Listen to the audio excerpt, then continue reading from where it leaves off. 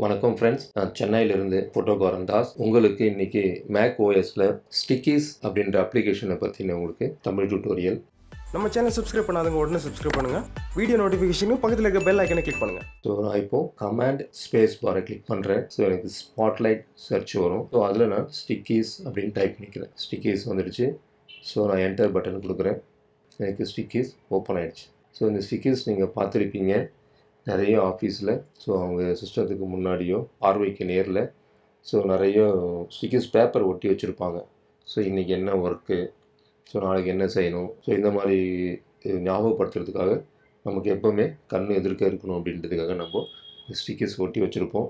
So இதை வந்து Mac OS வந்து ஃப்ரீயாகவே இன்பில்ட்டாக ஓஎஸ்லேயே கொடுத்துருக்காங்க. ஸோ இதை நீங்கள் வந்து உங்கள் டிஸ்பிளேல நீங்கள் இந்த மாதிரி ஏதாவது முக்கியமான நோட்ஸ்லாம் எடுத்து வைக்கலாம். ஸோ இதுக்கு என்னென்னலாம் யூசேஜ் இருக்குது அப்படின்றத நான் உங்களுக்கு டுட்டோரியலில் சொல்லி கொடுத்துட்டு வரேன். ஓகே, இப்போ நம்ம போகலாம். இப்போ நீங்கள் ஒரு வெப்சைட்டில் ஒரு விஷயத்தை பார்க்குறீங்க. ஸோ அதை நீங்கள் நோட்ஸ் எடுக்கணும் அப்படின்னா நீங்கள் சஃபாரியை ஓப்பன் பண்ணிக்கங்க. நான் என்னுடைய studiogaran.com அப்படின்ற வெப்சைட்டை நான் ஓப்பன் பண்ணிக்கிறேன். ஸோ இதில் நான் வந்து ஒரு கண்டென்ட்டு நான் செலக்ட் பண்ணுறேன். ஸோ இந்த கண்டென்ட் நான் காப்பி பண்ணணும் அப்படின்னீங்கன்னா சஃபாரியிலே இந்த மெனுவில் நீங்கள் போனீங்க அப்படின்னா ஸோ இங்கே வந்து சர்வீஸ் அப்படின்னு இருக்கும். இந்த சர்வீஸில் பார்த்தீங்கன்னா மேக் நியூ ஸ்டிக்கி நோட் அப்படின்னு இருக்கும். அதுக்கு நீங்கள் ஷார்ட்கட்டு கூட ஆல்ரெடி இருக்குது. ஷிஃப்ட் கமாண்ட் ஒய் கொடுத்தீங்கன்னா நியூ நோட்டை உங்களுக்கு ஸ்டிக்கீஸில் காப்பி ஆகிடும். இப்போ நான் கொடுக்குறேன். ஸோ நம்ம இதில் பார்த்த டெக்ஸ்ட்டு ஸோ இங்கே வந்து உங்களுக்கு பேஸ்ட் ஆகிடுச்சு. ஸோ இது வந்து பார்த்திங்கன்னா நம்ம இங்கே என்ன பார்த்தோமோ அதே சைஸ் அதே ஃபாண்ட் வந்து இங்கே வந்து உங்களுக்கு பேஸ்ட் ஆகிருக்கு. ஸோ நமக்கு வந்து ஸ்டிக்கீஸ் நோட்டோடைய டிஃபால்ட்டு ஃபாண்ட்டில் வேணும் அப்படின்னிங்கன்னா நீங்கள் எடிட்டில் போயிட்டு செலக்ட் ஆல்னு கொடுங்க. கொடுத்துட்டு எடிட்டில் காப்பி அப்படி கொடுத்துட்டு ஃபைலில் நியூ நோட் அப்படின்னு கொடுங்க. நியூ நோட் ஓப்பன் ஆகிடும். இப்போ நம்ம எடிட்டில் போயிட்டு பேஸ்ட் கொடுக்கக்கூடாது. அது பேஸ்ட் கொடுத்தோம்னா ஏற்கனவே அதே மாதிரி தான் பேஸ்ட் ஆகும்.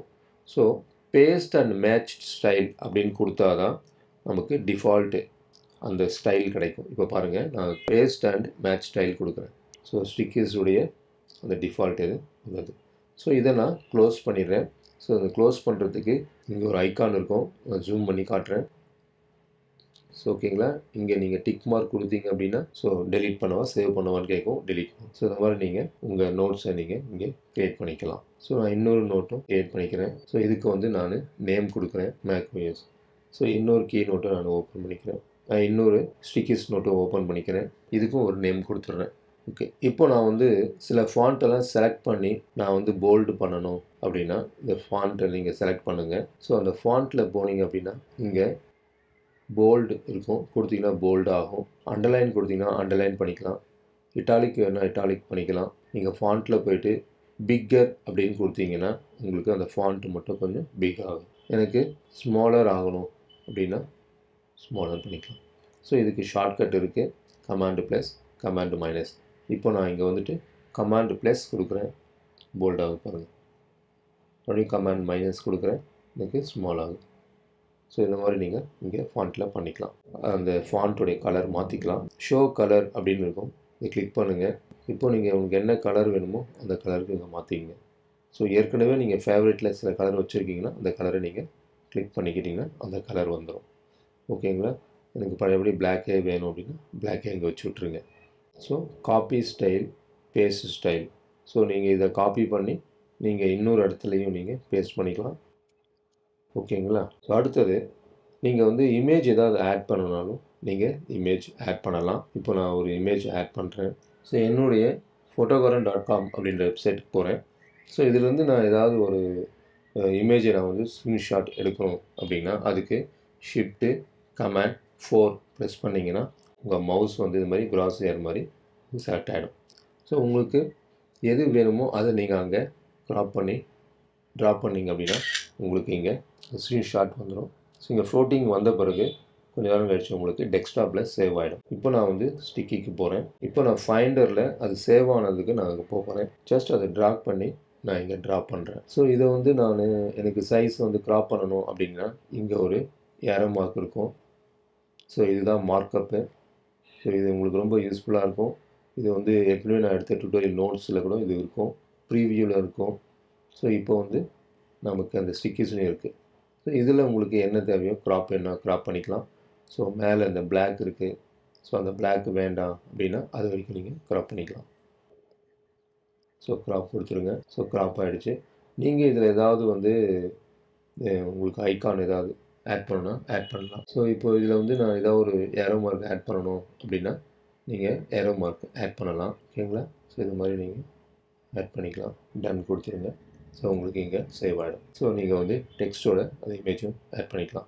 ஸோ இதில் நீங்கள் வந்து சில டெக்ஸ்ட்டுக்கு வந்து நீங்கள் வெப்சைட் லிங்க் ஏதாவது பண்ணணும் அப்படின்னாலும் அதையும் நீங்கள் பண்ணிக்கலாம்.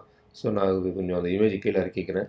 இந்த டுட்டோரியல்லாம் நம்ம பார்க்குறதுக்கு நான் யூடியூப் லிங்க்கு நான் அனுப்புகிறேன். ஸோ அதுக்கு நான் வந்து இங்கே நான் சென்டென்ஸை செலக்ட் பண்ணிக்கிட்டு எடிட்டில் ஆட் லிங்க் அப்படின்னு கொடுக்குறேன். இல்லைன்னா ஷார்ட்கட் வந்து கமாண்ட் கே. ஸோ கொடுத்தேன்னா யூடியூபோடைய லிங்க்கை நான் வந்து இங்கே காப்பி பேஸ்ட் பண்ணணும். அதுக்கு நான் வந்து சஃபாரிக்கு போகிறேன். என்னுடைய யூடியூபுக்கு நான் வந்துட்டேன். ஸோ என்னுடைய யூடியூப்பை நான் காப்பி பண்ணணுன்னா மேலே யூஆர்எல்ல செலக்ட் பண்ணுங்கள். அங்கே கமாண்ட் சி கொடுத்துருங்க. காப்பி ஆகிடும். இப்போ நீங்கள் அந்த ஸ்டிக்கீஸ்க்கு வந்துட்டு இந்த இடத்துல கமாண்ட் வி கொடுத்தீங்கன்னா பேஸ்ட் ஆகிடும். ஓகே அப்படின்னு கொடுத்தீங்கன்னா உங்களுக்கு லிங்க் ஓகே ஆகிடும். நான் வந்து சஃபாரியை இப்போ க்ளோஸ் பண்ணிடுறேன். இப்போ நம்ம கொடுத்த லிங்க் இங்கே ஒர்க் ஆகுதா அப்படின்னு செக் பண்ணலாம். இப்போ நான் வந்து இந்த யூடியூப் லிங்க்கில் நான் மவுஸை கொண்டு போனதுமே அங்கே கிளிக் ஆப்ஷன் வந்துடும். இப்போ நான் அதை கிளிக் பண்ணுறேன். என்னுடைய யூடியூப் சேனல் இங்கே ஓப்பன் ஆகிடுச்சு. லிங்க்கெல்லாம் நீங்கள் இங்கே சேவ் பண்ணிக்கலாம்.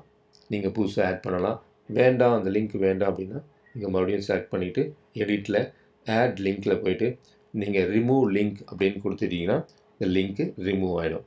ஸோ எந்த வெப்சைட் லிங்க் வேணாலும் எந்த வேர்டுக்கு சென்டென்ஸுக்கும் நீங்கள் கொடுக்கலாம். ஓகேங்களா? ஸோ நான் இப்போ ரிமூவ் பண்ணலை, கேன்சல் கொடுத்துட்றேன். ஸோ இந்த டுட்டோரியல் நல்லா இருந்தால் லைக் பண்ணுங்கள், ஷேர் பண்ணுங்கள், கமெண்ட் போடுங்க. Thank you friends.